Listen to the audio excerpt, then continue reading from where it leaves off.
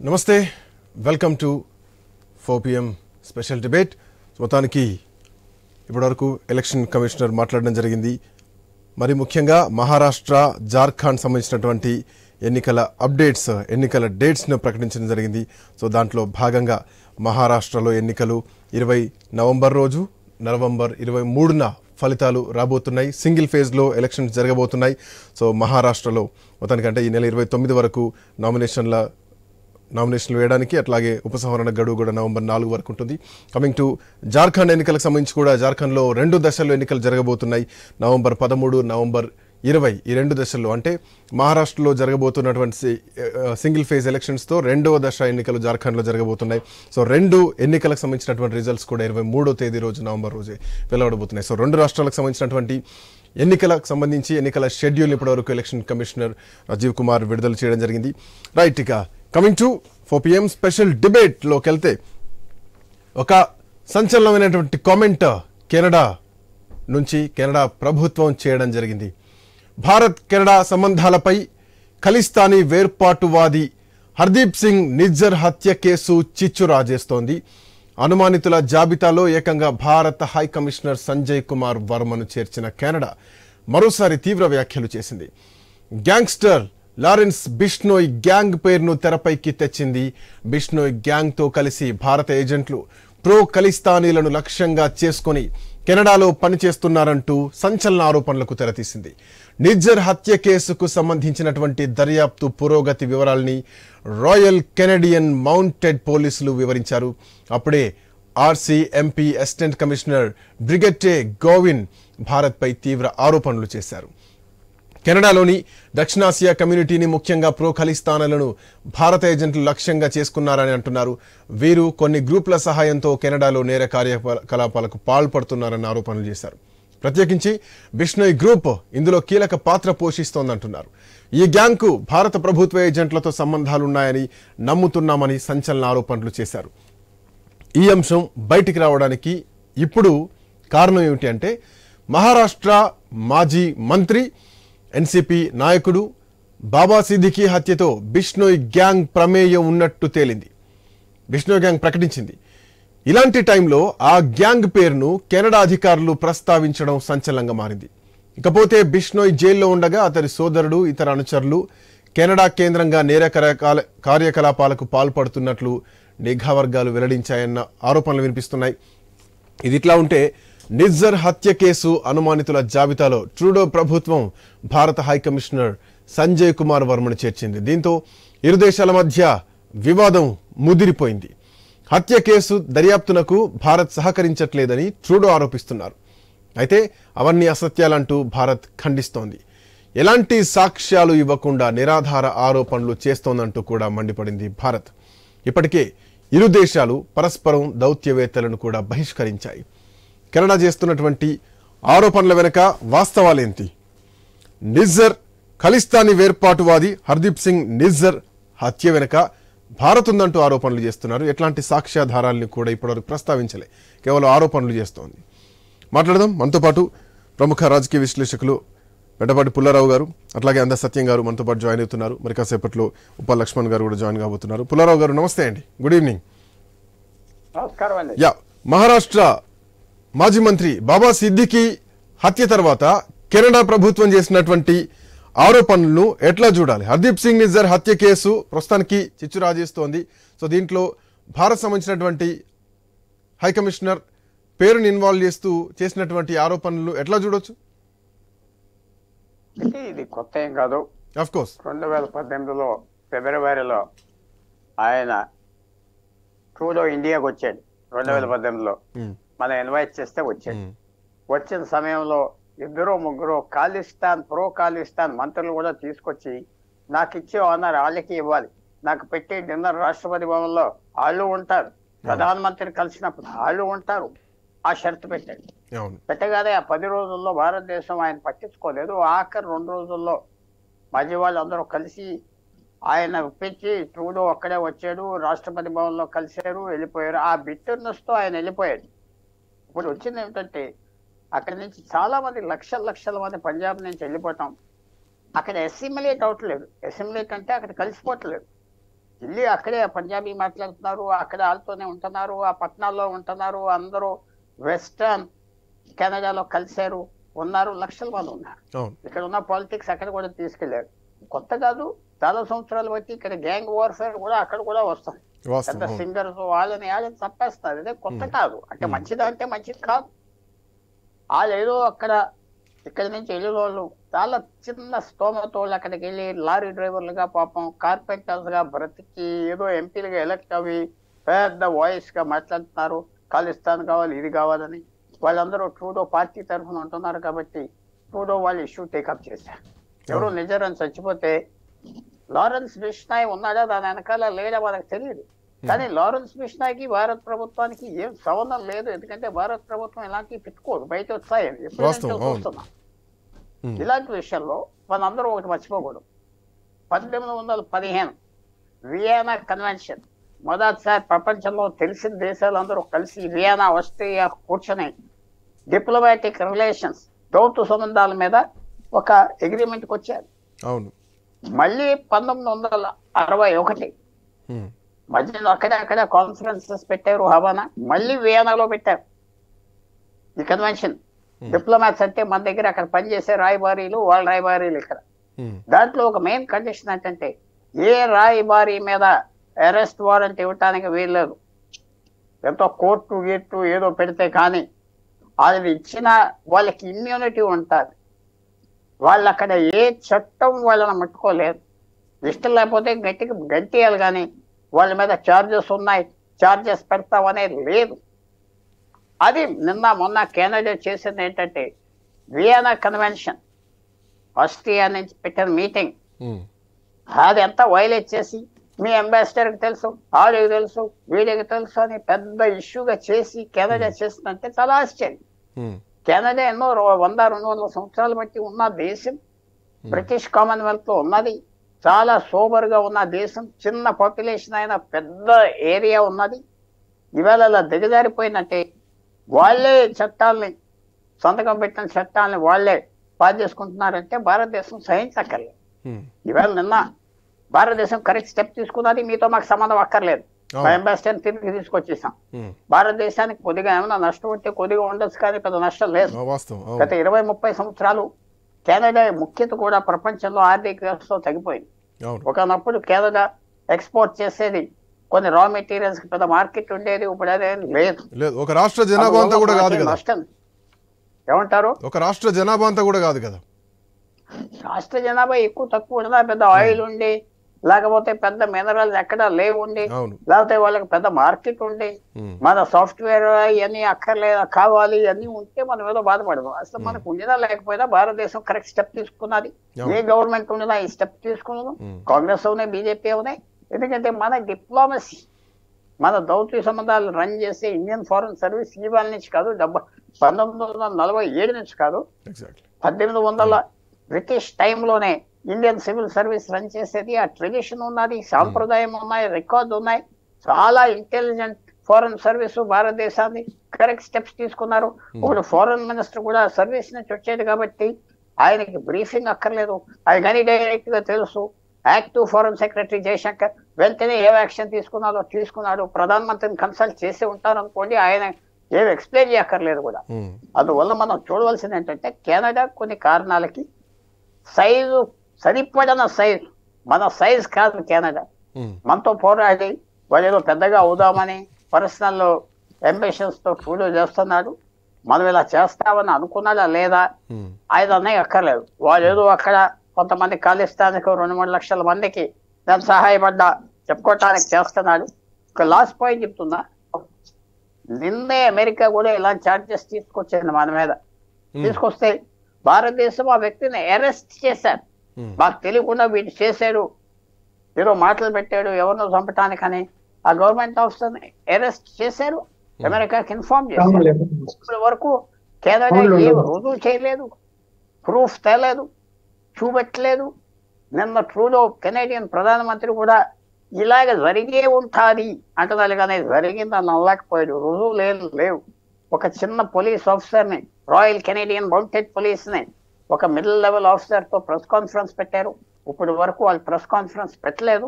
అందువల్ల మనకి ఎన్ని న్యూసెన్సెస్ జరుగుతూ ఉంటాయి. మనకు చాలా అనుభవం ఉన్నది. Pakistan nuisance, China nuisance, Bangladesh nuisance, Nepal nuisance అన్ని అలవాటు. మామూలుగా సెటిల్ అయిపోతుంది. కెనడాకి ఇలాంటి విషయాల్లో భారతదేశం లొంగిపోయి ఒక్క అడుగు వెనకేస్తే మిగతా దేశాలు కూడా ఇలా డ్రామాలు వేస్తారు. కానీ సాధారణంగా ఏ దేశం ఇలా చేయదు. ఆఫ్రికా ఉనే, సౌత్ అమెరికా ఉనే, అక్కడ ఉన్న డిప్లొమాట్స్కి ఆ ఇమ్యూనిటీ ఎత్తమని చెప్పరు. నీకు ఇష్టం లేనప్పుడు ఆ హోస్ట్ గవర్నమెంట్ ఏమంటుందంటే పర్సోనా నాన్ గ్రాటా, ఈ వ్యక్తి మాకు అక్కర్లేదు, అదే తీసేయాలి. అంతేగాని ఇలాగ మీరు వాళ్ళకి ఇమ్యూనిటీ తీసేయండి, తీసేస్తే మేమేమో వాళ్ళని అరెస్ట్ చేస్తాం అంటే ఇది చాలా దౌర్జన్యం, చాలా ఇమ్మెచ్యూర్. భారతదేశం ఖాయం పెట్టుకోవాలనుకున్నారు, ఖాయం వచ్చి వెనక లొంగక్కర్లేదు భారతదేశం స్టిఫ్. ఇదే చైనా అయితే ఈ పార్టీకి ఒక 50 మంది కెనేడియన్స్ అరెస్ట్ చేసి వాళ్ళని హోస్టేజ్ గా పెట్టి సరే చూద్దాం వీళ్ళు జైల్లో వేసాం, ఈ స్పైయింగ్. మన భారతదేశం ఇలాంటి పనులు చేయం కాబట్టి కొంచెం లోకుగా ఉంటాం. సో మన మెతక వైఖరే ఈ రోజు వాళ్ళు చేస్తున్నటువంటి ఆరోపణలకు కొంత ఫ్రీడమ్ ఇస్తుంది అన్నట్టు. అదే చైనా, రష్యా అయితే ఒక డజన్ మంది కెనేడియన్స్ అక్కడ ఉన్న వాళ్ళని స్పైయింగ్ చార్జెస్ తో అరెస్ట్ చేసి ముందర జైల్లో తోసేది. తర్వాత గొడవ తర్వాత వాళ్ళే వచ్చి కాలు పట్టుకునే వీళ్ళు వదలండి, మీకు ఇంత ఇస్తామని తీసుకెళ్తారు. ఎందుకంటే వాళ్ళ దేశంలో ప్రెషర్ అలా వస్తుంది.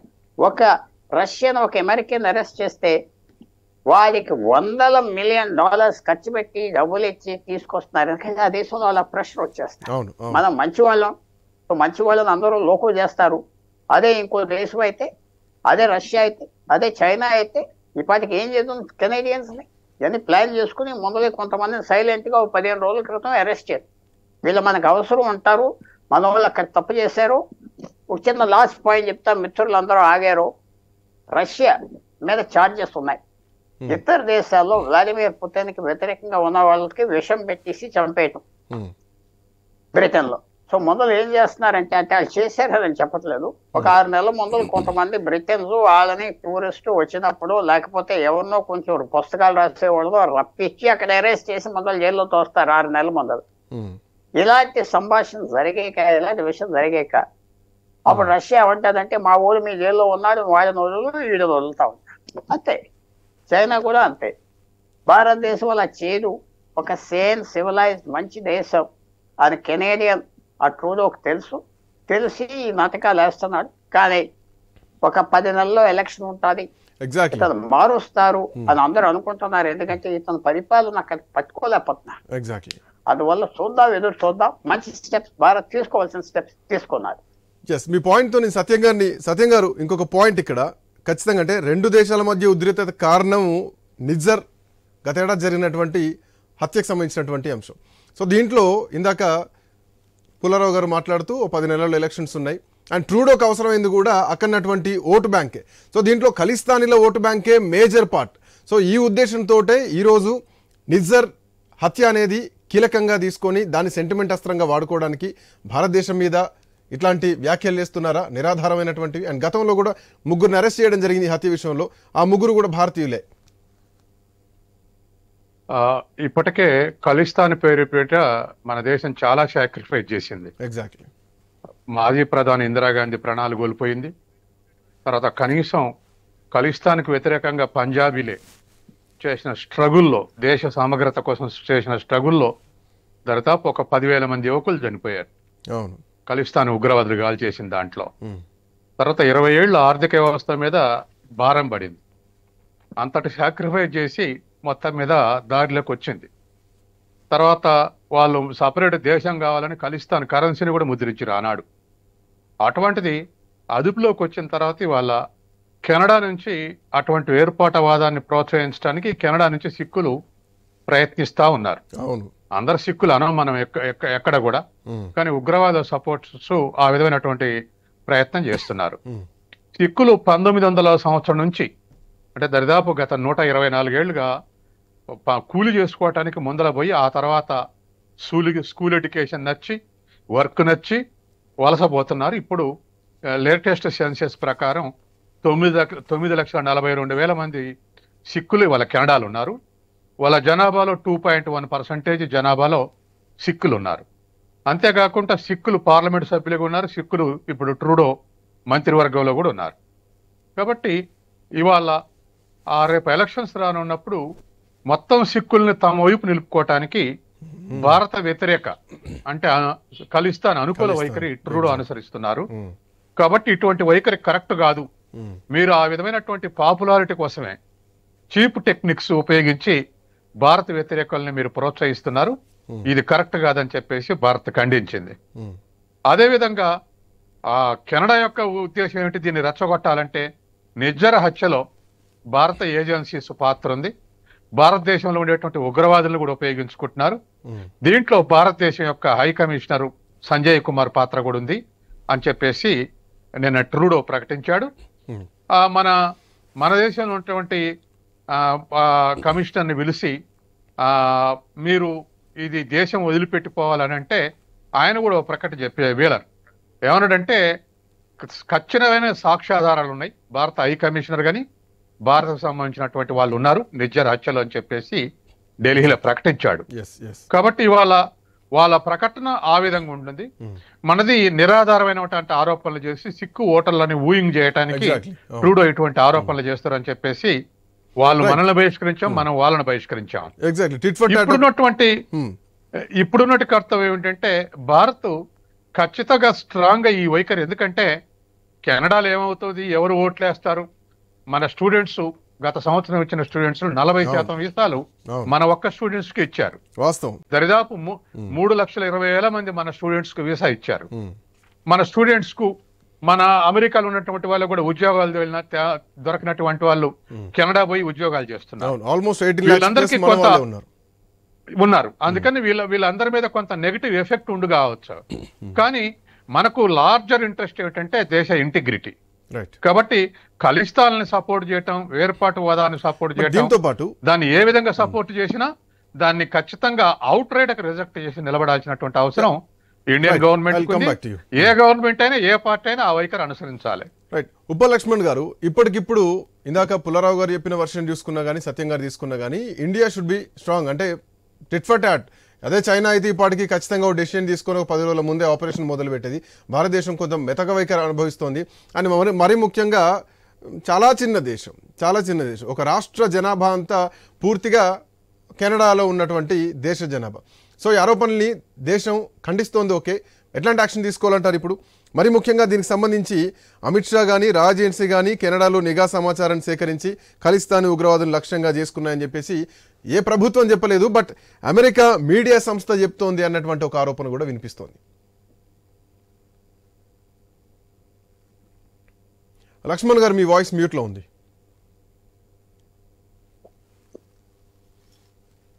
చైనాలో కానీ అమెరికాలో కానీ లేకపోతే ఇంకో వేరే దేశాల్లో ఉన్నటువంటి మీడియా సంస్థలు కూడా అనేక ఈ యొక్క తీవ్రవాద శక్తులతో సంబంధాలు ఉండి ఏమైపోతున్నది అంటే భారత్ మీద నిందలు వేసే ప్రయత్నాలు చేస్తున్నారు. ఆధారాలు ఉన్నా లేకపోయినా. ఏం ఆధారాలు ఉన్నాయండి నాకు అర్థం కలదు ఈ విషయంలో. ఇక్కడ ఖలిస్తాన్ ఉద్యమము, అందులోనే వాళ్ళ మధ్యనే విభేదాలు చాలా ఉన్నవి. కావాలని కొందరు, వద్దని కొందరు. ప్రత్యేక దేశాలు కావాలా, ప్రత్యేక రాష్ట్రాలు కావాలా. ఇక్కడ అతని హత్య జరిగింది. అతని హత్య జరిగితే భారత హై కమిషన్ పాత్ర ఉంది అన్నది చెప్పడము అంటే ప్రపంచ దేశాల మధ్య భారతదేశాన్ని ఒక ముద్దాయిగా నువ్వు చూపించాలనుకుంటే తప్పు కదా. కెనడా ఏ ఆధారం లేకుండా ఎలా నువ్వు అలా చూపించగలుగుతావు? ఏమన్నా చిన్న విషయం అదేమన్నా? చాలా తప్పది. అలా ఆధారాలు లేకుండా దాని ఇన్వెస్టిగేషన్ లో భాగంగా చూపించడం భారతదేశాన్ని. ఇప్పుడు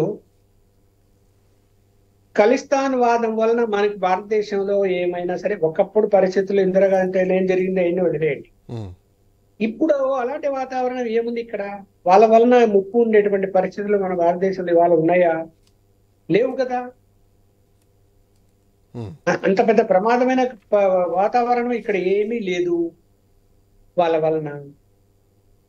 అతనేదో ఉద్యమకారుడు అంటే అతన్ని అక్కడ ఆ దేశంలో ఉండగా చంపించాల్సినటువంటి బాధ్యత భారతదేశానికి ఏం అవసరం వచ్చిందని ఇవన్నీ ఏం ఆలోచించకుండా మన మీద నింద వేస్తే ఇది రాజకీయ పార్టీలకు అతీతంగా ఖండించాల్సినటువంటి అవసరం ఉంది. కెనడా మీద చర్యలు తీసుకోవాల్సిన అవసరం ఉంది. సరే, మామూలుగా అంతర్జాతీయ వాణిజ్య ఒప్పందాలు ఇవన్నీ కూడా ఎఫెక్ట్ వస్తుంది, ఆర్థికంగా కూడా ఇబ్బందులు వస్తాయి.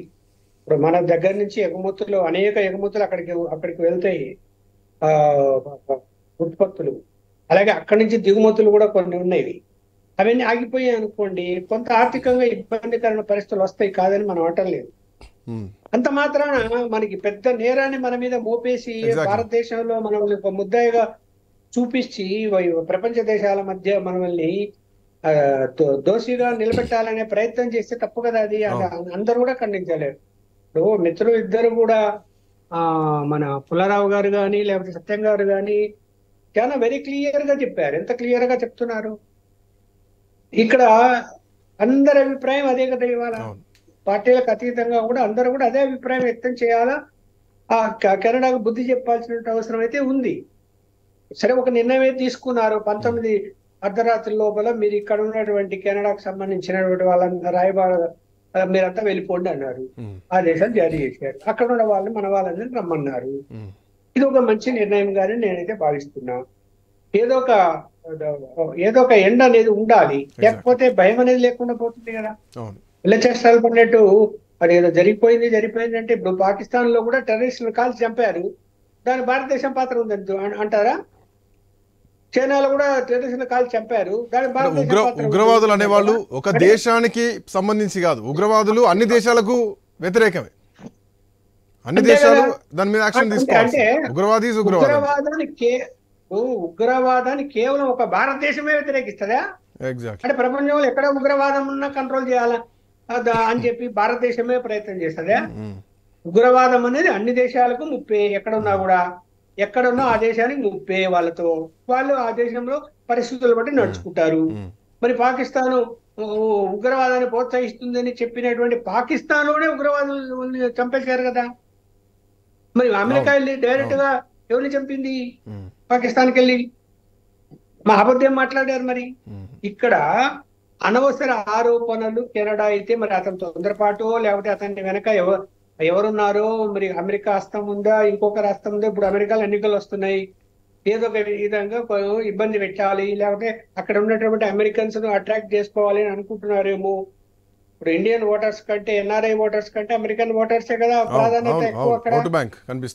అలాంటి ఆలోచన ఏమైనా చేసి ఇతన్ని ప్రోత్సహించారేమో తెలీదు.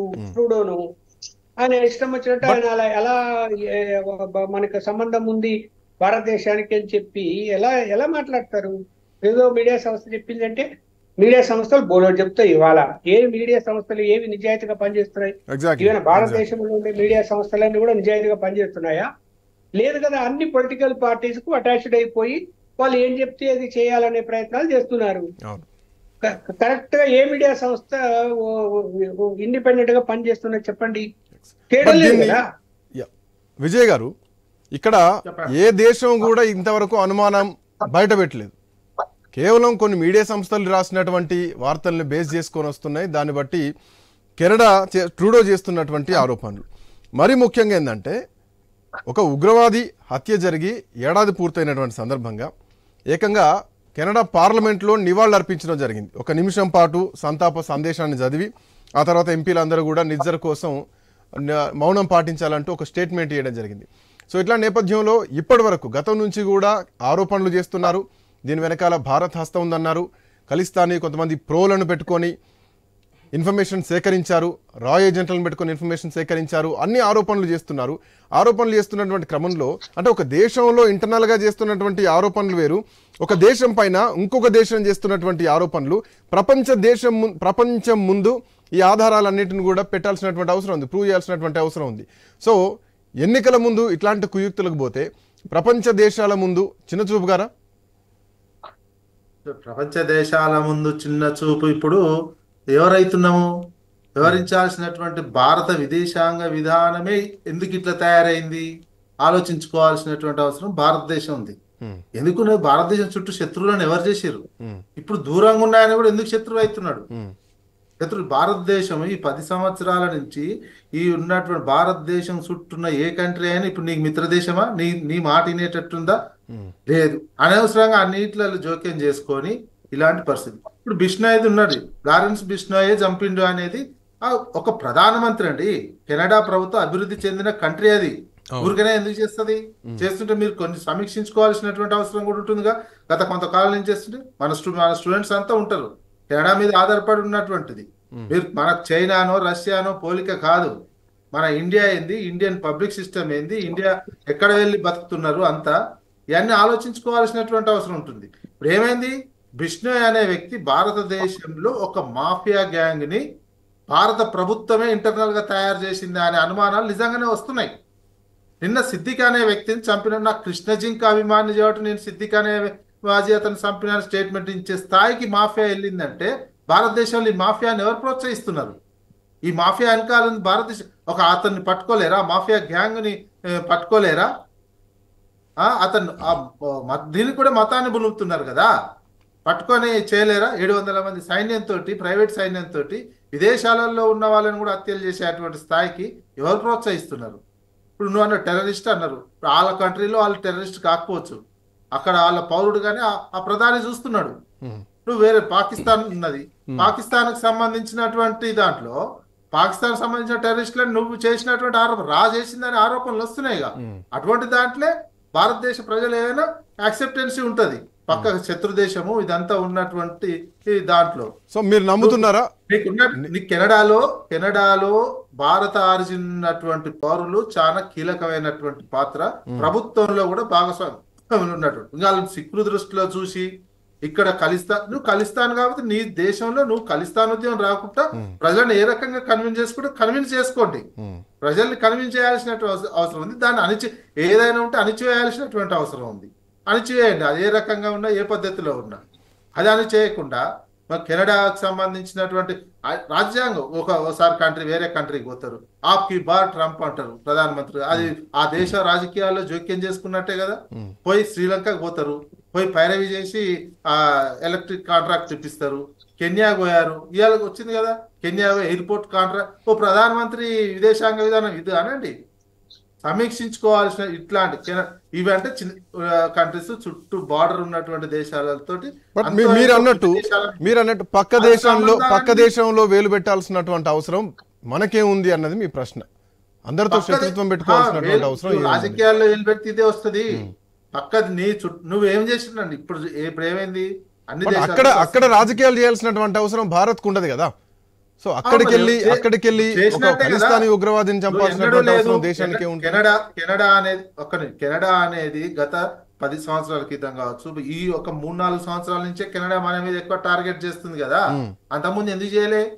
కెనడా తోటి ఏముండే, బానే ఉండే కదా. కెనడా నుంచి మనకి వస్తున్నటువంటి విదేశీ మారక ద్రవ్యం కూడా ఉన్నది. చైనాకి అంత ఉండదు, చైనా లేదు, మనం రష్యాతో పోల్చుకోవాల్సినటువంటి అవసరం లేదు. మన ఇండియా ఏంది, మన ఇండియన్ పబ్లిక్ జీవన విధానం ఏంది, మనం ప్రపంచంతో ఎట్లాంటి రిలేషన్స్ ఉండాలి. సరే ఇండియా చుట్టాడు శత్రువులను పెట్టుకున్నా ఉండే, ఇక ప్రపంచం అంతా శత్రువులేనా? పోయి బిజినెస్ అంతా ప్రతి ఒక్కడు కెన్యాలో ఇండియా మీద ఎందుకు ధారణ చేయాలండి? కెన్యా వాళ్ళు నువ్వు ఒక అదాని కోసం ఇవన్నీ చేయడం ఏంది? అదానియే భారతదేశమా? నీకు బహిష్కరిస్తున్నారు ఒక్కొక్క కంట్రీ. శ్రీలంక ఎందుకు శత్రువు? శ్రీలంక ప్రజలు మనల్ని శత్రువులాగా చూసే పరిస్థితి వస్తుంది. ఎందుకు? గతంలో కనీసం నీ మాట వినేటోళ్ళు ఉండే. ఇప్పుడు నీ దేశంలో నీ చుట్టూన్న దేశంలో ఏ ఒక్క బర్మా కానించి, బంగ్లాదేశ్ కానించి, మయన్మార్ కానించి, నేపాల్ కానించి ఎవడన్నా నీ మాట వినేట, అంతకుముందు కనీసం నీ మాట వినేటోళ్ళు ఉండే. నీ మాట వినేటువంటి వ్యవస్థను భారతదేశంలో ఈ విదేశాంగ విధానాన్ని ఒకసారి సమీక్షించుకోవాల్సినటువంటి అవసరం ఉంది.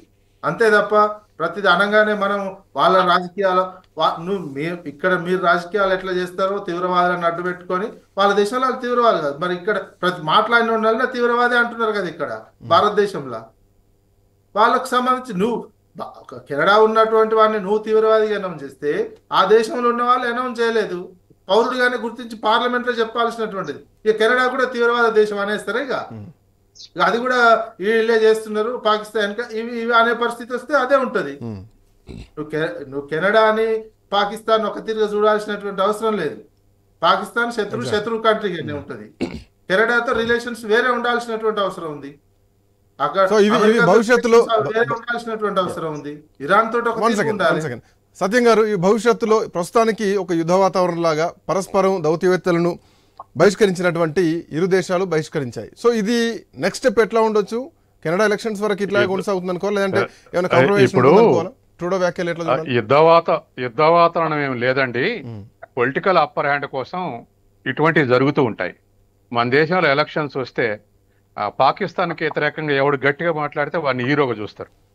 అట్లాగా పాకిస్తాన్లో ఎలక్షన్స్ వస్తే భారత్కు వ్యతిరేకంగా ఎవడు గట్టిగా మాట్లాడితే వాడిని హీరోగా చూస్తారు. అంటే ఇతర దేశాలు మన దేశానికి ఏవి శత్రువు అవుతున్నాయో వాటికి వ్యతిరేకంగా మాట్లాడి ఓట్లు రాబట్టుకున్నటువంటి టెక్నిక్ అన్ని దేశాల్లో నడుస్తుంది.